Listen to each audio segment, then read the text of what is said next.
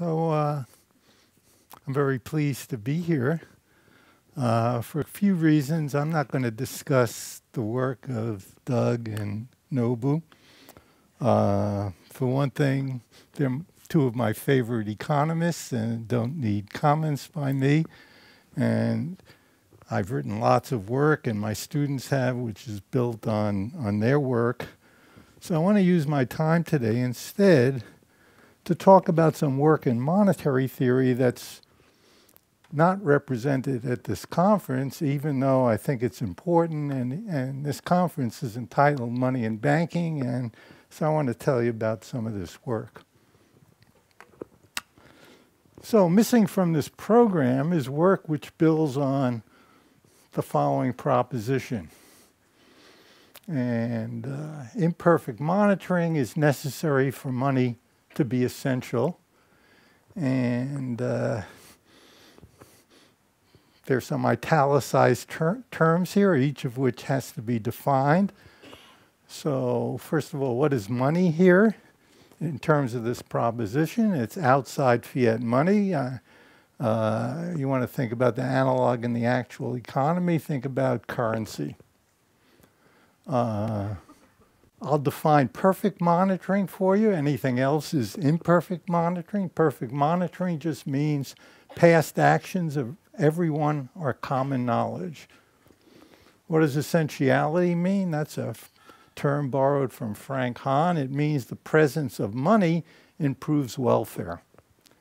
I and students have done a lot of work in which we've tried to think about optimal policy in settings where money is essential like this.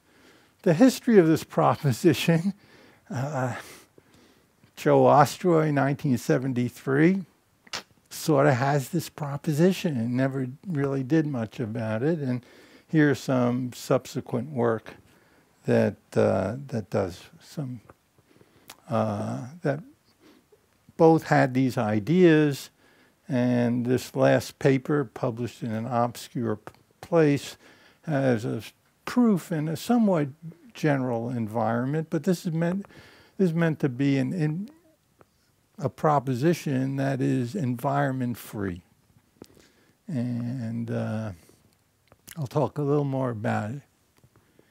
Now, that's a proposition about what's necessary for money to be essential. Are there going to be sufficient conditions for money to be essential? Not very likely. So today, I'm going to start from one specification with extreme no monitoring and generalize it so that the model bridges the gap between two extremes, no monitoring and perfect monitoring. And I'm going to use it to study optimal seasonal policy. And, you know, why do this? I'm going to do this for a couple of reasons.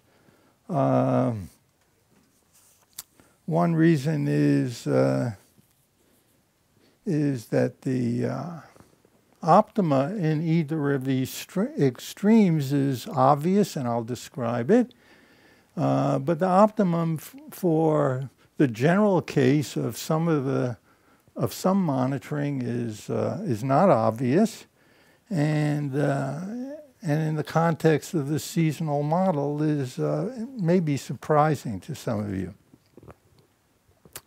So let's start right in, and bear with me. I have a total of 8 slides, but I'm going to ask you to learn a little model. So this is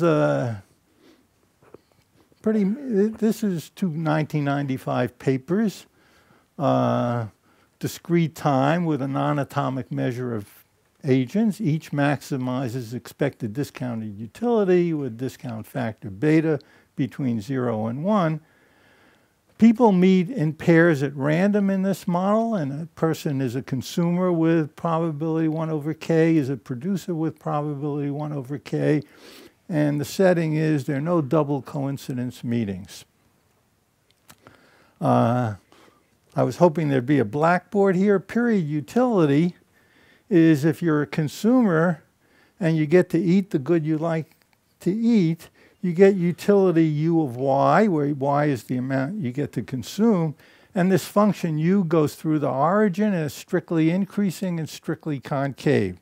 So I would draw it if I had a blackboard, but have that picture in your mind. If you're a producer, you realize this utility minus c of y, and for purposes of this talk, think about c of y as being linear going through the origin. Okay, and this u and c function is that the y that maximizes the difference between u and c is y star. And I might mention right away in this model, the first best we could ever have in this model is that y star is produced in every bilateral meeting. Now, these 1995 papers had no commitment on the part of the agents in the model. That's going to be maintained. They had no monitoring at all. So everybody was a stranger in this model. And money holdings were in the set 0, 1. So what I'm going to do today is generalize this no monitoring assumption. There's a large body of work on this model. It would take me all day to talk about all of it.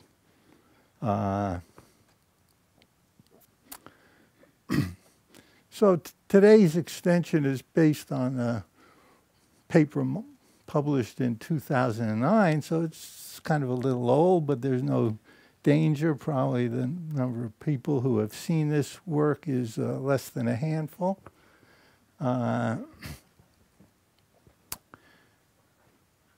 So we're going to have ex-ante identical agents, like we're the people in this room, and with probability, but there's a measure of us, and with probability alpha, each of us is going to be part of the set of perfectly monitored people, and the rest of us are going to be non-monitored. And that fraction is going to be exogenous. The fraction of monitored people is going to be denoted alpha. And monitored status and producer-consumer status are common knowledge. So when you meet somebody, you know whether they're monitored or non-monitored, or whether they're a producer or a consumer. For monitored people, histories and money holdings are common knowledge. For N people, for N for non-monitored, they're private. You want to think of the N people as the underground economy, although it's a very benign underground economy, and the M people as the above ground economy in a very extreme way. We know the histories of those people's actions. Many people here are sort of interested in almost cashless economies. I'm not going to talk about that today, but the way you do it is you'd look at the limit as alpha goes to 1. So I'm going to talk about a seasonal here, and how am I going to put it in a seasonal here? In a very simple way. I'm going to make this cost of producing output, I'm going to make it a constant C sub h in winter, and another constant C sub L in summer, H for high and L for low. So this is a 2-period seasonal model. In winter, it's costly to produce. In summer, it's less costly to produce. Any questions?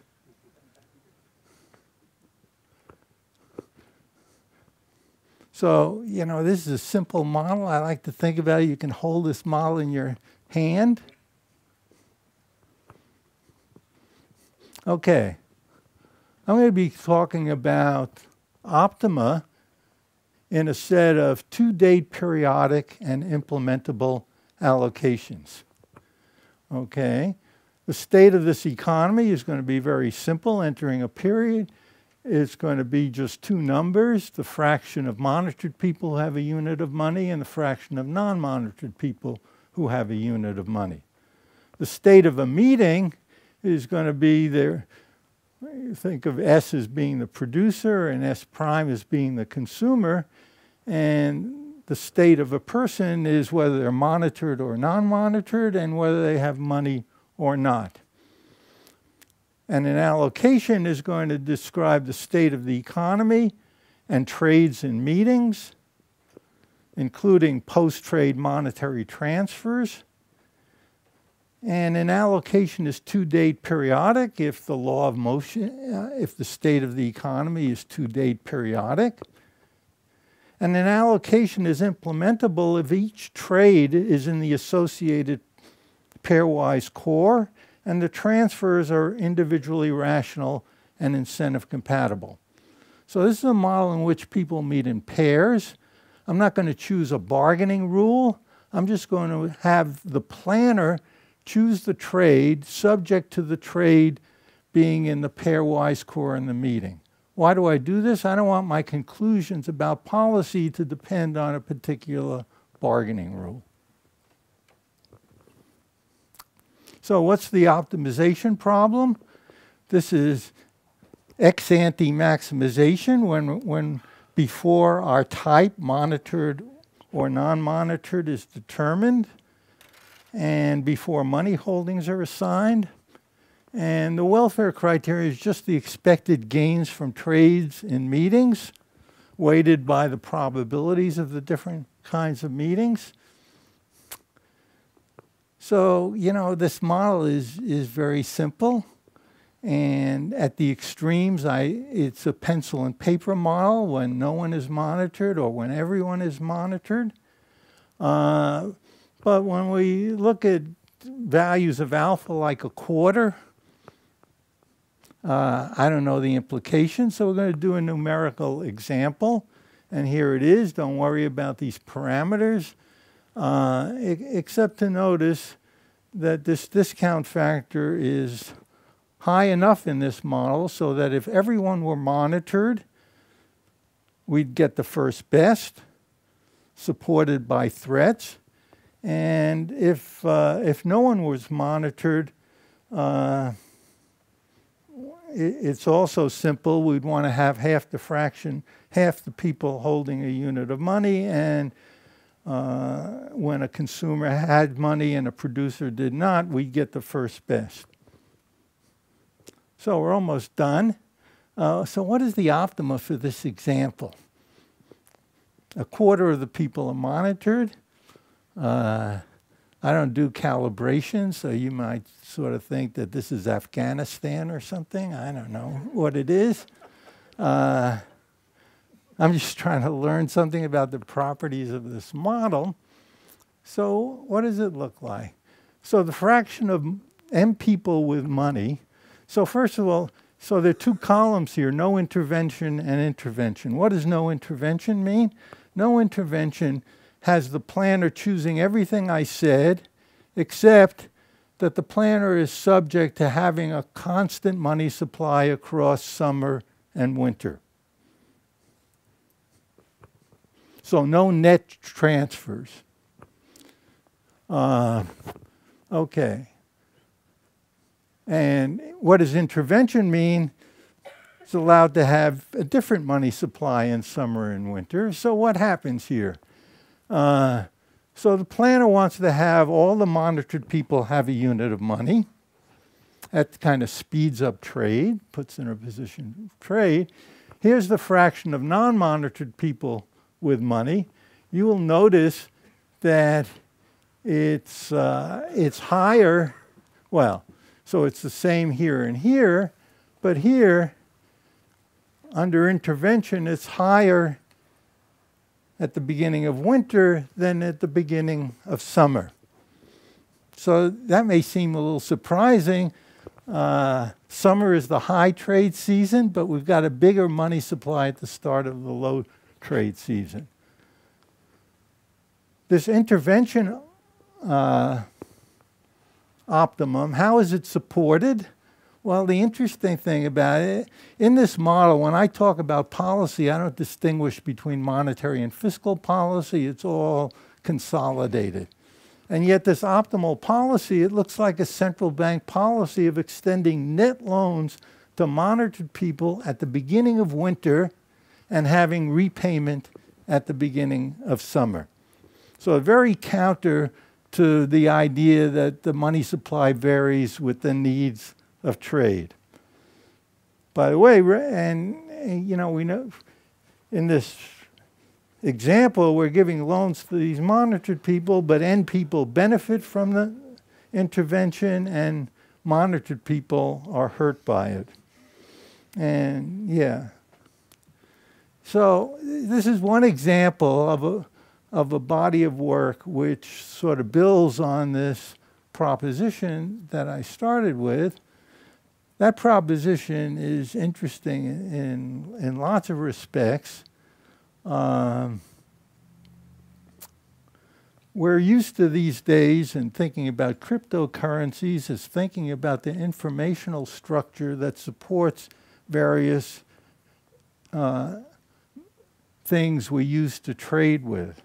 This proposition about monitoring points in that direction in the sense that it says you should look at trading instruments, currency, bank deposits, credit cards, in terms of the informational structure that supports them. Thank you. Thank you very much, Neil.